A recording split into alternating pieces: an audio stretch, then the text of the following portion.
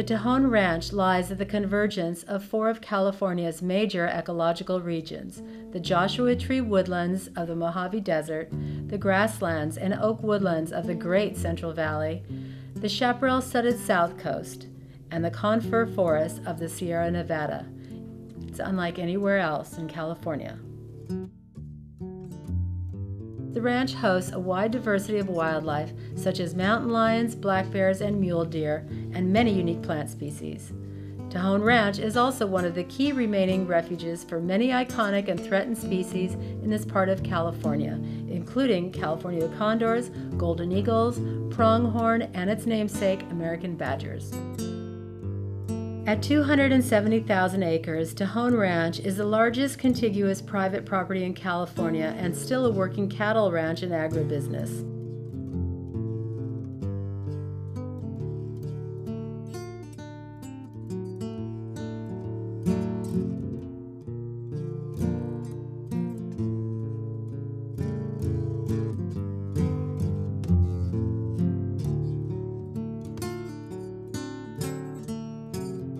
Located a mere hour's drive from LA, Tejon Ranch is both a natural paradise and a regionally important agribusiness, but is under attack from a powerful foreign invader: feral pigs.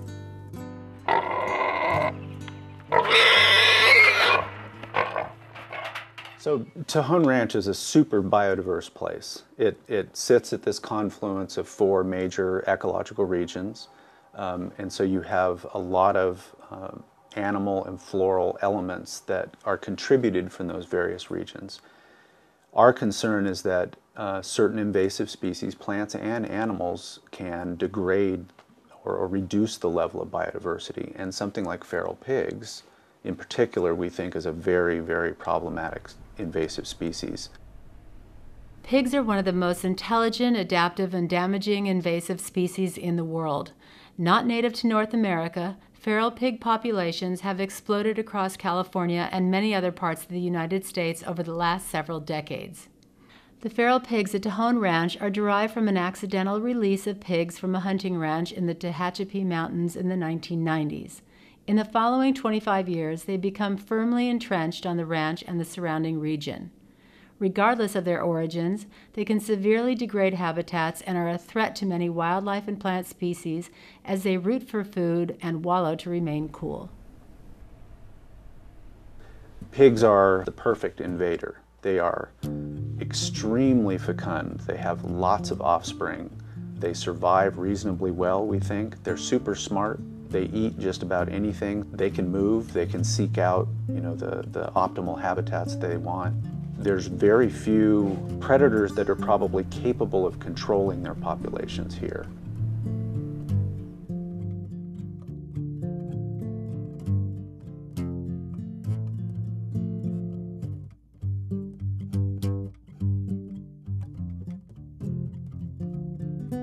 Perhaps most troubling of all, feral pigs are a serious concern as a potential source of human and livestock diseases, as feral pigs are known carriers of dozens of potentially dangerous parasites, including foot and mouth disease, swine influenza, pseudorabies, and swine brucellosis.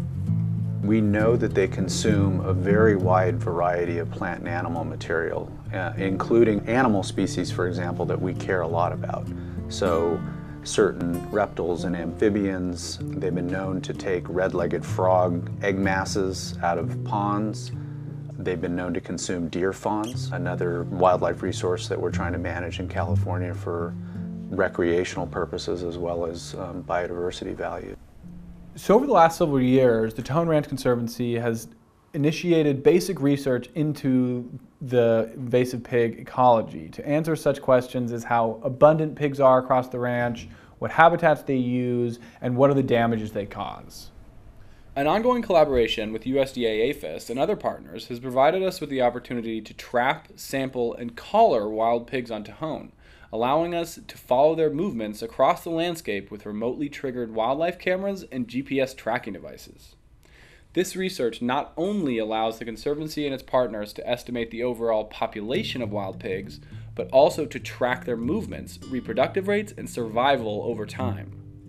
Additionally, we have initiated long-term surveys to estimate the damage to natural resources caused by wild pigs across different habitat types throughout the ranch. These efforts will allow us to better develop and prioritize management actions and monitor their efficacy moving forward.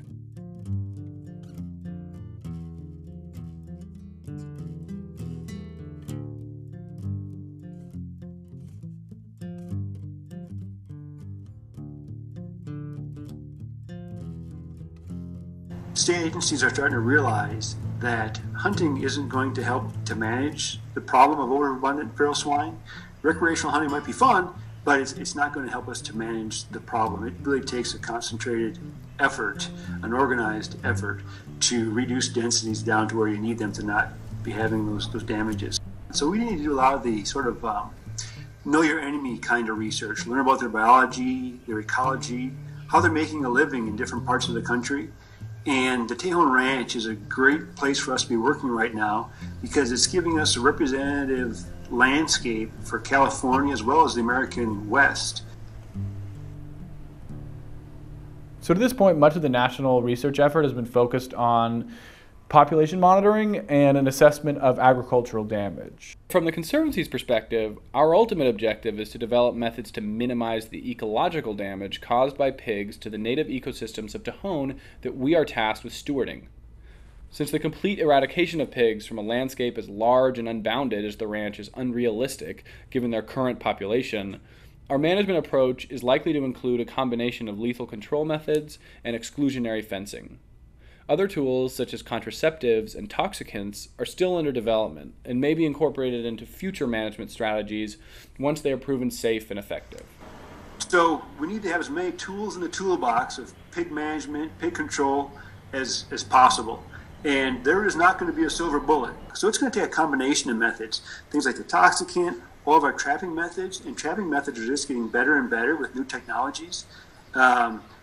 We're getting to be more and more efficient with aerial gunning, mostly from helicopters. So it's going to be a combination of all these sorts of tools that are going to help us get across the goal line with feral swine.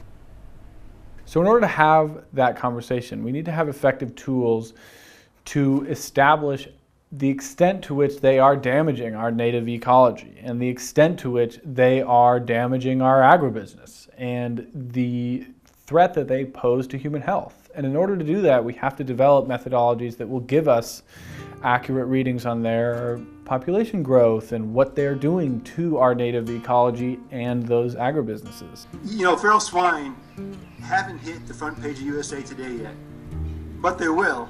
And so I am so proud to be part of a USDA program that's being proactive, working with all of our partners to start to address this overabundant feral swine.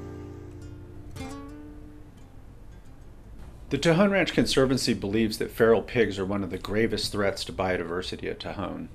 Controlling pigs and their damages is a challenging and expensive problem. It's complicated by the fact that hunting pigs can often generate revenue for a landowner, even though there are costs to the landowner from the damages that they cause. We need to better understand these trade-offs as well as the basic ecology of pigs themselves before sound management decisions can be made. One thing everyone should understand is that the nation's feral pig problem isn't going away and will worsen until resource agencies, land managers, politicians, and the public can agree that there is a significant problem that needs to be addressed and develop the tools and allocate the resources to do so. The Tejon Ranch Conservancy believes that Tejon Ranch can serve as a microcosm of the pig problem in California and beyond.